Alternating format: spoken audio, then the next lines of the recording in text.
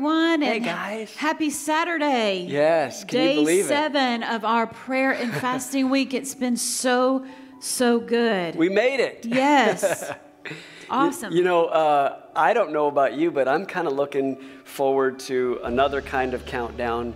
And I know it should be for tomorrow, which is Sunday morning service. I am looking forward to that too. But there is a championship game coming up. I'm just saying. I That is can't, not a spiritual thing. Oh, I know, How but can it you is. even bring that up right now?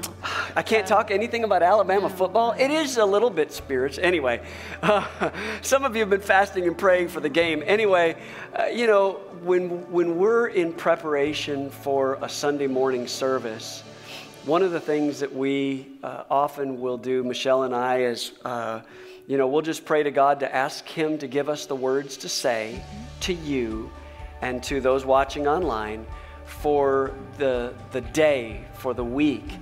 And I would say the Lord's given us a pretty significant word for tomorrow as we close out this series in Thriving Through the Process. And I just want to challenge you to make yourself available. Come out to, if you're physically capable, make yourself available to hearing that word and to coming out and being a part tomorrow at 10 o'clock. But hey, before we go too far, as we're kind of closing out this time of fasting and prayer, we're so proud of you. Yes. You made it. Yes. And thank you for doing that. And I am looking forward to hearing testimonies. Yes. From this week. I mean, we have been praying for our lost loved ones and co-workers. We have been praying for revival. We have been praying for change in us. And I am just expectant to see these prayers answered. Yeah. You know, sometimes we think that the prayer must be answered in the exact way in which we've prayed it. And that's not really the case. Oftentimes the Lord will answer outside of our timeline or outside of our planning, and yet He answers in a way that's so profound and far more significant than we had ever prayed to begin with. The Bible talks about praying amiss. You know, I jokingly say that because it's a King James version, but it's kind of like a baseball player that is standing in the batter's box and it's a swing and a miss. Well, that doesn't mean the batter is out. It just means the batter's got a couple more shots at it. And I would say that's the same way with our prayer life. That if you didn't get the answer yet to that prayer, don't stop praying. Don't stop believing, but consider that you want to continually align your heart with what God's will is for you. And that's really the scripture we've been using as our focus point of prayer. In 1 John, this is the confidence that we have in approaching God, which means give Him our prayer needs. Go to Him before the throne, let Him know our needs, not that He doesn't already know them. This is the confidence we have in approaching God, that if we ask anything in His will, He answers us. He answers. That will of the Lord is something that Jesus submitted to when He was in the Garden of Gethsemane, preparing to go to the cross. And Father was asking Him to do some pretty outrageous things, to give Himself as a living sacrifice for our salvation. And He prayed that prayer, God, Father, if this cup could pass from me, let it be so. And then He changes the narrative. And I think all of us in Christianity need to close every prayer like this: not my will, but your will be accomplished. Well, before we get into this prayer point tonight, I just want to remind you one last time that we'll continue this Bible reading guide. And you can pick this up tomorrow at our service. If you've not found a place of consistent Bible reading and prayer, that's a great guide for you. The virtual biblical guide, and I say virtual meaning that you may online pick up things that we say, but this is a physical copy of virtues you can pray over your kids or your grandkids, scriptures that you can pray over them, promises you can pray. Also praying for the lost. We're not going to stop using this type of format. We're going to continue to pray and believe God that if your wayward child or maybe grandchild has not yet returned home to the things of Christ, that we're going to believe in 2021 it's going to happen. Yes. And then finally, last but not least, you may be at the end of this time of fasting, but this Miracle Results of Fasting book is still available, and I encourage you to read it, reread it, and live what I would call a fasting lifestyle. Just because we're doing this corporate fast for the first 7 days of this week doesn't mean that it's over on day 7. That's right. You need to continually live a fasted lifestyle, and the book talks about the significance of that. Well, listen, we're about ready to launch back into this prayer point, and I'm so excited tonight that Pastor Hayden's going to lead us in that. Pastor Hayden's going to lead us in our prayer point tonight, which is from doubt to faith. Yeah. Now, I don't know about you, but I've been walking with the Lord for a while. Yeah. Not my whole life, but about 30-something years. But don't tell on yourself how old we are. I can tell you, yes, my faith is strong, but there are times when I am waiting on an answer from God, or I'm waiting for him to move in a certain way how I think he should move. Yeah.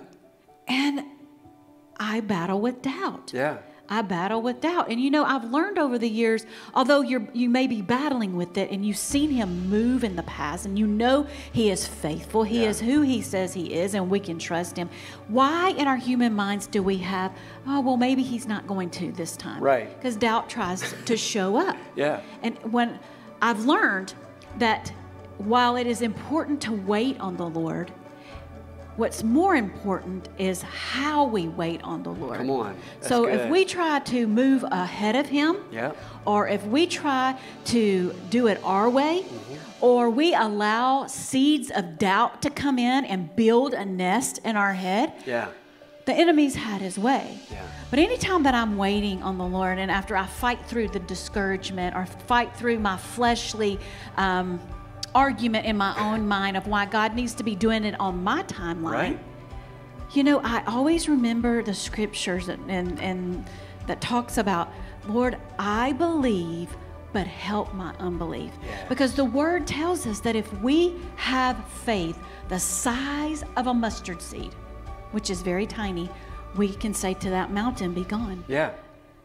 And that's powerful. That's powerful. But anytime we're dealing with doubt, say, Lord, I'm going to trust you, even if you don't feel like you're trusting him, that you're like nervous about it or anxious. Speak it out loud and say, hey, God, I trust you, but teach me during this waiting period to trust you even deeper. You know, when we have delays, often we presume that means a denial. Right. That somehow, some way, that when we prayed and we didn't get the answer that we thought we should have gotten when we should have gotten it, we often see that delay as a denial, and that's not the case. Right. It's not necessarily that God's saying no. God may just simply be saying wait, but often in the delay, doubt is born. And so I want to encourage you to continue to believe, to trust God, to seek God, and to know that the Lord is listening. And tonight, Pastor Hayden's going to lead us in a devotional that's going to help open our eyes and help us to better understand the things of God, to recognize that we don't have to live in doubt. We can truly live by faith. Yes. And tonight, I'm so excited about what God's going to do in your spirit about renewing that vision to be able to say, God, I'm listening for your heart, and Lord, I want your will. Teach me to go from doubt to faith. Yes. Well, hello, everybody. I hope you've had a great Saturday so far. We are all excited about getting together tomorrow for service and worshiping with you, and also I'm looking forward to the word that Pastor Mark is going to bring. We've had a great series of thriving through the process, and I know that it's just going to be another great, powerful message. So looking forward to that. But tonight, we want to wrap up our time of our week of prayer and fasting with the transition from doubt to faith. So we all pretty much know what doubt is. I think that is a relatively easy word for us to relate to, which is not so great, doubt when it comes to faith and our relationship with God. But I know that we've probably all struggled with doubt at different points in our lives. You know, when things don't go as we thought they would, or thought that they should, or we believed one thing was going to happen and then something completely different happened, you know, and everything ended up going a different way. Or like Pastor Michelle just said, that waiting time. Where sometimes in that waiting we'll try and cut corners or do it our own way.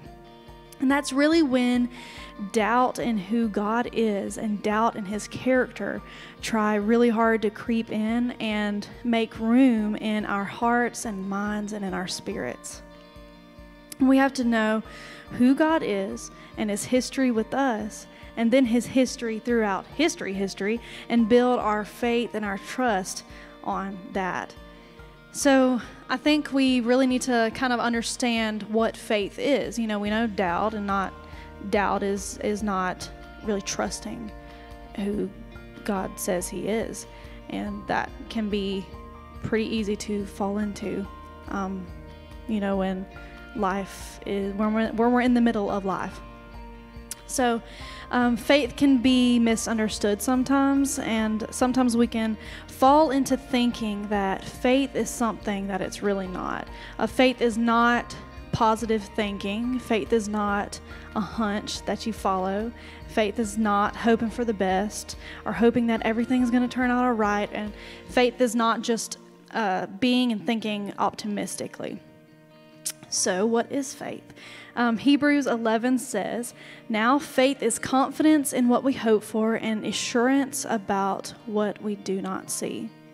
So faith begins with things hoped for, but not only for a desire for something better, but an awareness of something else. So it starts with a sense of discontent. You need to be dissatisfied with the way you are now and long for something better.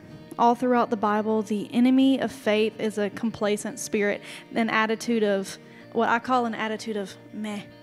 An attitude of meh. The mindset of satisfaction with the status quo. I'm fine, just the way I am, doing things how they are. So when you are dissatisfied and when you're looking for something better, then you are in a perfect position to exercise and grow in your faith. Something that Pastor Adam has shared many times, and that I always remember, is the comparison of faith and trust. They, to me, are great interchangeable terms when it comes to our relationship with God. Really, your relationship with anyone. We know what it means to trust someone, to trust in someone, to trust that, you know, someone cares for us, someone loves us, someone is who they say they are. We are.